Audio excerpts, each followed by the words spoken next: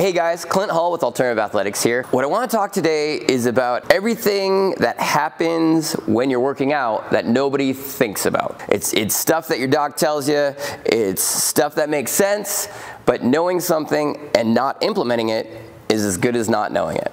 So everybody thinks you want to go to the gym to get, looking good, buff, get all flexy. Maybe you're out trying to find dates.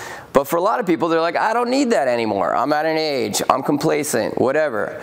But I want to think about other things. So at Alternative Athletics, our general goal is to raise your athleticism. And although that sounds like, hey, you're trying to make me look better, whatever, honestly, the markers that we see in athletic performance are going to tell us what's going on when you go to the doctor's office.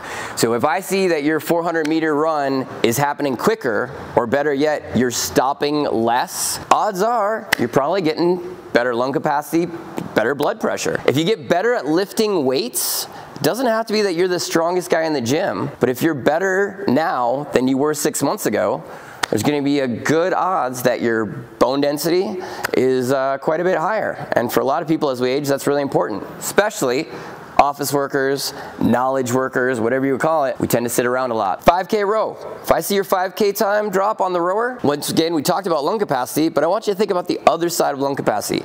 Yes, it's great to be able to keep up with the kids, go on a hike in the mountains where there's less molecules of air, so it's harder to breathe.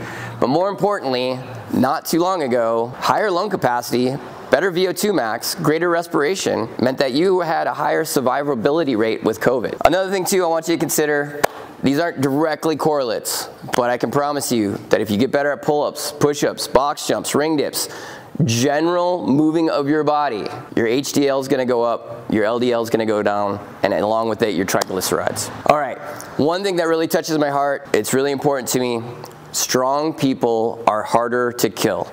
That's my favorite Mark Rippetoe quote, and it doesn't matter whether you're in a car wreck or you're dealing with breast cancer, being healthy, being in better shape gives you a higher chance of survivability. And that's not just for you, that's for everybody around you.